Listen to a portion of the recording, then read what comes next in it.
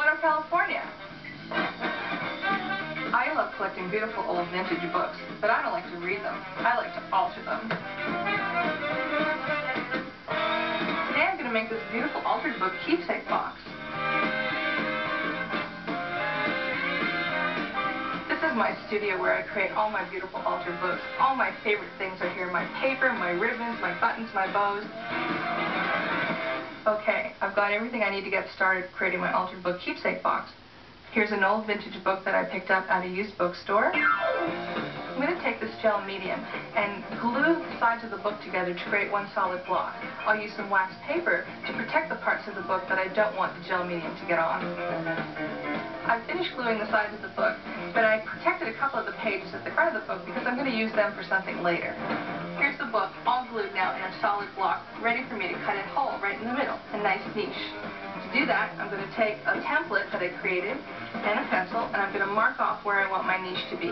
I'm going to grab a craft knife and a metal edge ruler, and I'm going to start cutting. I'm going to cut to a depth of about 3/4 of an inch into this book, creating a nice deep niche to put in a keepsake. Keep cutting, and page after page after page after page after page. And then you have to keep cutting. I don't know how many pages I'm going to need to remove, but there's going to be a lot of paper. See what I mean? Next, I'm going to glue these pages together with a glue stick to create one solid page. So I'm going to grab a cutting mat to put in between my pages. That'll help give me a harder surface to glue against. So now I have a solid set of pages all glued together as one. What I'm going to do is I'm going to cut a window in the set of pages so I have a window to look through to my niche underneath.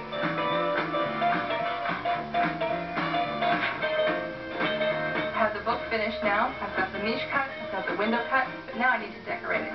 This is deli paper. I'm going to use this to create my own decorative background paper for my book.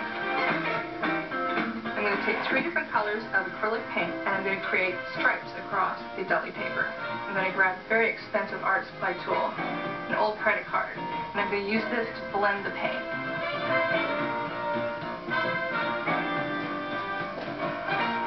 Now that my deli paper is dry, I'm going to grab a rubber stamp and an ink pad, and I'm going to stamp some images on the paper.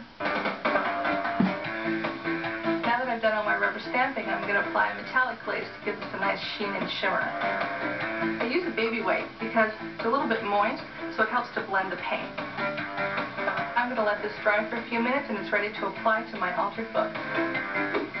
My deli paper has dried, and I went ahead and created a separate sheet with a slightly different method, where I laid a texture sheet underneath, and when I scraped the paint across, it left a relief pattern on the deli paper. I also went ahead and gessoed my book, which acts as a primer because I'm going to paint it later. Now I'm going to start attaching the deli paper inside the book. I'm going to use my bone folder to smooth the paper. Next, I'm going to cut this window out.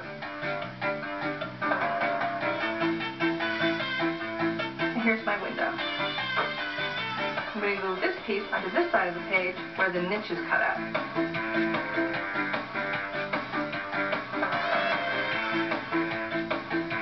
X marks the spot. Now that I've cut the X over the niche, I'm going to cut an X over the window.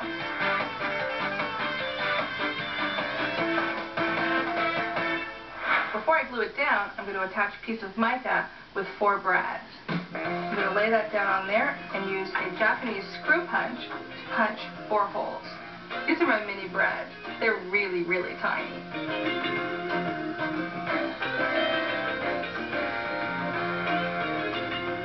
Now that my mic is in place, I can finish gluing the deli paper.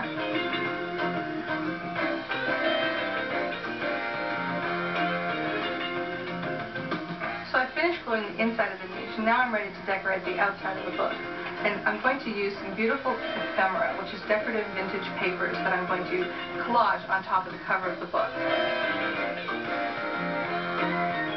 Now I'm going to add a little romantic phrase to the inside of the book. The phrase I'm adding is, "Only you have the key to my heart."